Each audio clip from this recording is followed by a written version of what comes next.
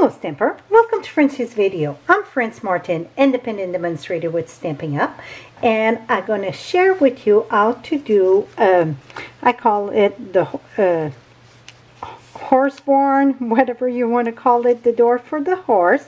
So it's just partial. I'm using the barn door, the sliding door, the framelets, but very little in it, in the sliding, I think it's called, yeah, sliding door framelit. So let's get started. I got a few tips to share that I thought it would work. It didn't work. So the first thing, I thought if I take my main piece of cardstock, that is Cherry Cobbler, 4 1/4 by 5, 4 by 5 1/4, I thought to put that there, and this would be there before I emboss it, stamp it, and then turn it around and stamp it again. Well, that don't work. Why does not work? It's because if you're not right in the center, see, this was perfect, then I turn it around and stamp, but when you cut it, see, I was not just in the center, so that won't work. Except if you measure and you get it right in the center. So what I done, I stamped my door in the center here and cut it out with the framelit from the sliding door that go with the barn door. I cut it out and it was already stamped. Now we're going to take this part here. I left it on my Stamparatus. I know I could place it, put the magnet. This for me works. So what I done now, it's use my Memento ink. That's the black that I use. Put it there, and it's better if you put a stamp set under there so it's flat. Get a little bit of stuff all over. Here we go. Now I'm going to take my door that it's already stamped on this side. Now I want it in the back. I'm going to just lay it flat right here on top of it and then press. Even if it smear a bit, that's okay. It's a barn door. You know, it would look weather or... Now let me pull this out. Et voila, I got it in the back now. That's the best way I could do it. Let me move the Stamparatus. Now, what we're going to do is take a piece of crumb cake. And I forgot to cut that piece. So we're going to cut this piece here. I'm going to go a little bit smaller than 4 by 5 1/4. Just to give me a little bit of space in case I'm not just right. So then I can, it won't show on the side. So that's my back of my card. Now for the horse, I did the one that it's not the running one, this one here. And I stamp it with Memento color with the blends. And I use the soft suede to color that. So that's our back. Now, this one here that I cut my door from, I emboss it with the pine wood plank. And I put it this way. I wanted my wood to go on the long way. So I emboss it. Now that it's embossed, I'm going to bring my scrap paper here that I used earlier. I'm going to use my Memento, and I want this one this way. Here we go. It doesn't matter which way I start, but here we go. And I got some line, but that's okay. And then I'm going to just make it more weather, like I said. Here we go. So now we got that done. Now we're going to put a casing around the door. I did it first and I didn't put a casing. What I mean by the casing, it's the framing around the door, and I felt like it was something missing.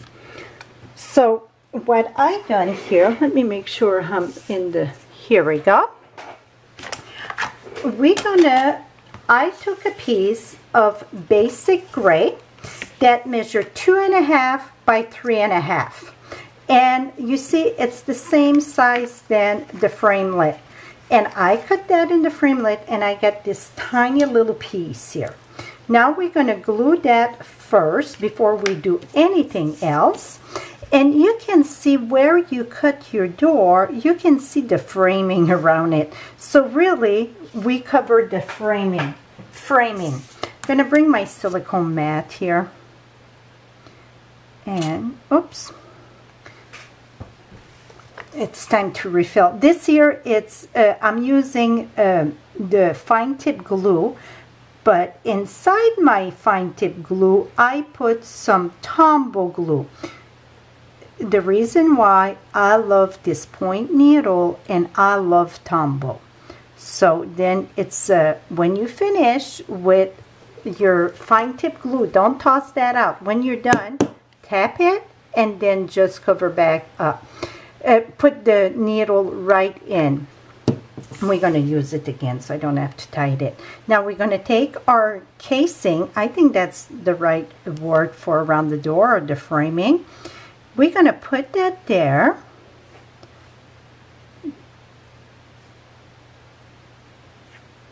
I'm not worried about the glue. It's going to dry clear and I can always take my glue eraser and remove it. Now we got that there. We're going to take a piece of, it doesn't matter the size, just a strip to glue the bottom. The one that I done, you're going to see that it looked kind of weathered. I use my Whisper White craft ink and I sponge all around with my Whisper White, and I felt the white was a little bit too much. And then I came back with my smoky slate. So that is just to give more depth to the door and more definition. Again, I did that before I had done the casing. So maybe with the casing, we don't even need that. Now I'm coming back with my smoky slate. It's just that it looked a little bit more aged. Here we go. We're going to leave that there. Now we're going to take the door and we're going to cut that in half. And I was debating, is that going that side or that going that side? I put this on that side. It's no right and wrong, whatever worked for you. Somebody may be going to say, no, you go the other way, but for me, it's all good. I try to line that up about in the center here and just cut it. So now we get our two pieces. Now, one is the top, one is the bottom. So the bottom one, that's the one that I think we need to reinforce. So what I done, this is too long here. You're going to need about 4 inch, a little bit less than 4 inch. And I just took 2 glue dots here. You can use any type of glue, it doesn't matter. Just put it at the bottom. So then we got like a reinforced thing for the bottom of the door, because this one we don't want it to move. This gonna come right here. So now I'm gonna put adhesive right on this one. This one won't open, okay? Gonna put that right here. It go right in my opening. Make sure that it's right there. Et voila. Now we got that part done. The next step we're gonna do, I like to have crumb cake in the back, just show like inside the barn. So we're going to glue this at the top of that, but I use a dimensional to give some depth. So I use the strip. So we're going to put that here. It don't have to be all that length. Yeah, I thought it was giving a little bit more depth. The strip a little bit thicker than the regular dimensional. Put that there.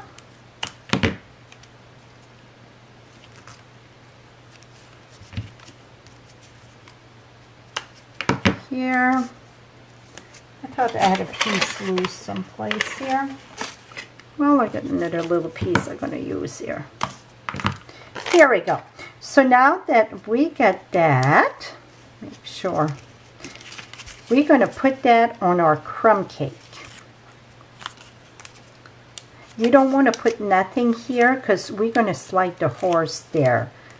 First I had put the strip to reinforce here. Well, my horse was not sliding good and I have to keep on trimming. So it's better if you don't put nothing there in the center. Now I got this. I'm gonna leave that this way. So then I don't have to worry that it's gonna pass on the side. So that's why I just cut it a little bit smaller.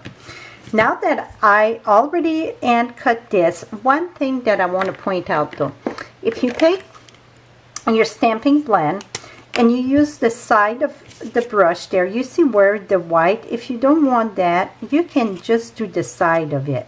Just do from the, not the point, because that would damage the point. So this is going to remove all the white. So you don't have to cut right at the edge. So then, voila, you don't have no more white showing. Now, we're going to take the horse, and I had something there. That's okay. We're going to put that right there. I glue the horse with glue dots. So we're going to put glue dots in the back of the horse.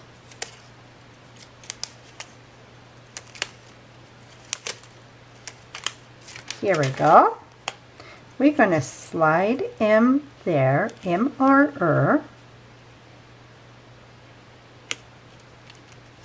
Here we go. Now, oh shoot, I forgot something. That's okay. I'm going to make it work. We need 2 little pieces of red. So let me reach for red. Red, it's cherry cobbler that I'm using. I need 1 inch. Okay, and 1 by 1/4. You're going to need 2 of them because the door needs to be able to open and close. So we get 2. And I should have done that before I glued the back in. But we're going to make it work. You're going to fold this here in 2. And fold this one in 2.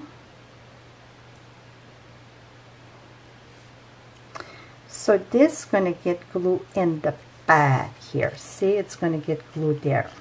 So what we're going to do inside, we're going to put our glue. So like the first one, I did that before I put the back. So it was a little bit easier. Maybe it's a tiny bit too long here. Here we go. So I'm going to put my glue here. I'm going to just slide that right under here. Oh, that worked lovely. You know what? Sometimes you make a mistake for a reason. It shows you the easiest way. That worked very good here. So it's, oh, this, see, I got my, it's a bit too long. So what I'm going to do is cut this here a bit. Because I'm eating my piece of dimensional. Push that down. Here we go. Now our piece of the card there, and this is going to get put right on top of it. So then it's going to have something to open and close. The little inch that I put in the front, really it's just for decoration. It would not be strong enough. So take your door, your partial door there, put that right here, press that there. Now we're good. Now those little inch that I got, that's for a decoration. So what we're going to do is put a little tap there, little tap there, and we're going to put one right here. And then the next one, we want to fold in 2 because it's going to bend. So fold it in 2. And this one, you don't want to put no glue in the center. Absolutely not, because it have to be able to give a little bit. So you're going to put just a little bit there, a little bit there.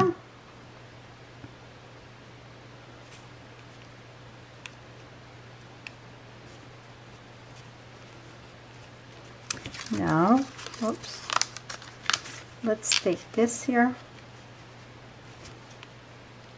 Here we go. Make sure it goes. See, now our door, it's moving, and we get the inch. It's red. It really don't show, so it's very good. Now, I want it like a little handle, and to make my handle, I was like, I want it to raise up a bit. Let me put this back in. Okay, what I done, I used the glue dots, and I really crunched the glue dot. So I rolled it up, do like a little ball of glue there. So I got one there. We're going to take another one. Oops, I got one right here. Crunch it a little bit and put that in the back there. Now when you're going to put this is like an handle, so you want to round that up a bit. So I put this here and push it up just a little bit. Et voila. So now we get this. With the wood texture, I stamp Let It Write, and I use the Memento ink, and I use the smallest in my stitch framelit. This one is upside down.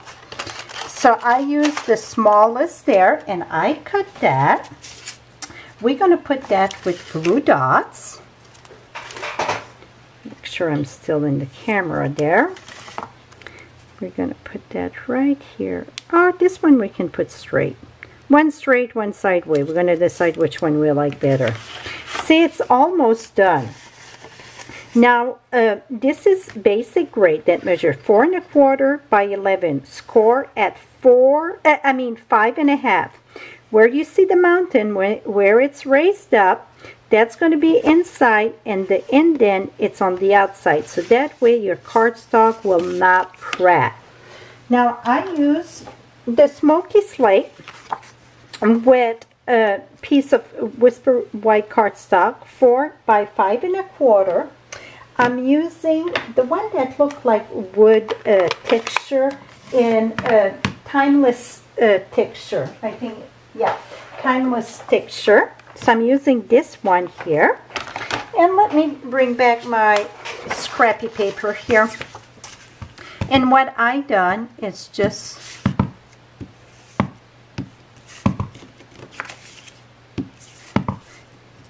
I did like a frame all around for the inside. I was not sure if I wanted what I wanted to put for my insides. I said, well, I'm just going to decorate it this way. Then I went back here. Here we go. You can add more. Et voila. So now we're going to put that inside.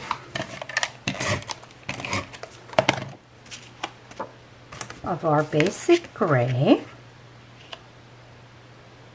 So the ink, it's smoky slate, but the card base, it's basic gray. Now we're going to take this.